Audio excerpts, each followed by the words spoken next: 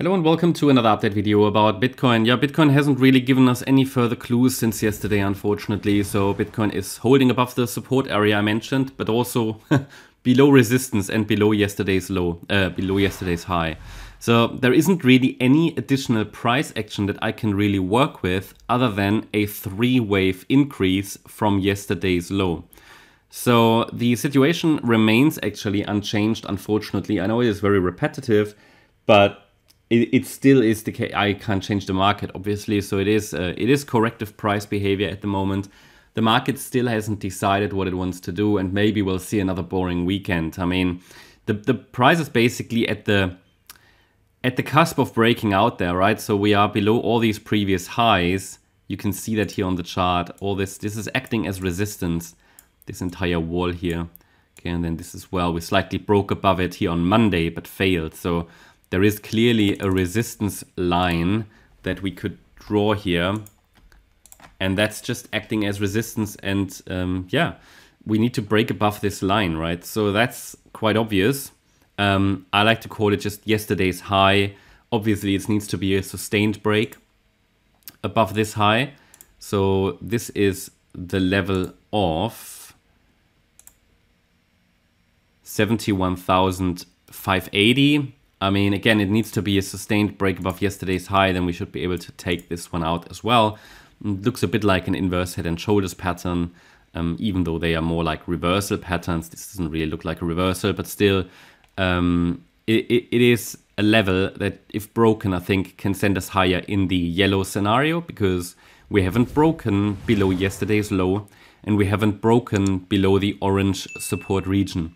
So I already mentioned yesterday in my last update that it looks more and more likely that we're going to follow the yellow count, but I'm very hesitant to commit clearly to one of these micro structure scenarios because we are below resistance and above support, offering no clear probabilities. That's also an important outcome from the analysis.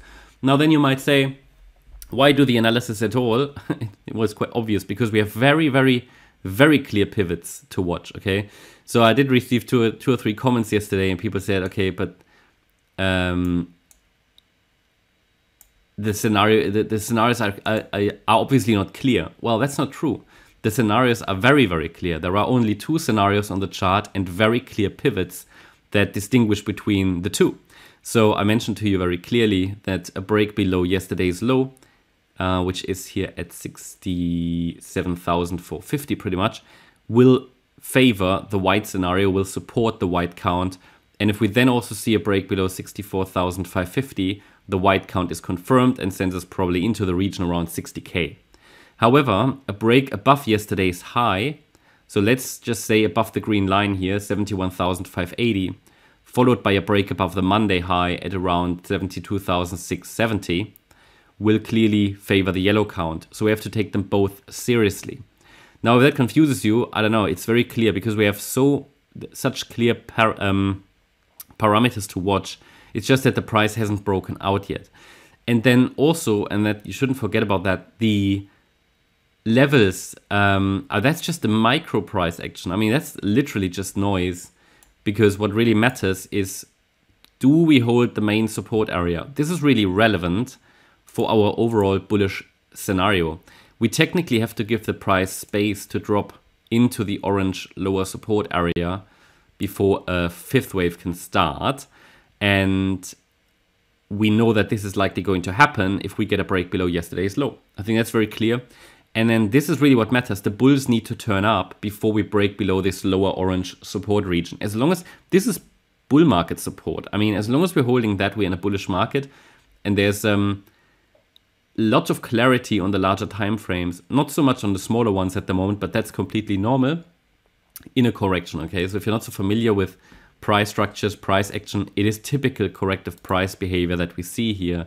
I often say that anything within a correction is just noise, and it's not so much about knowing if it's going up or down, it's about knowing the levels that, if broken, increase probabilities for either scenario, and also, do you have actually an answer what you want to do if the price goes up or down? And the analysis tells you very clearly that if the price goes down, we have a dip, and a dip can be an opportunity. If the price goes up, well, we have quite a journey ahead of us, probably into the 90K region. So I think that is very clear. Looking at the micro structure here since yesterday's low, nothing really that is very nothing that is very clear. I mean, I offered you yesterday this micro. So we had this rally into resistance, which was expected after we had a 5-wave decline. Something you can interpret as 5 waves down at least.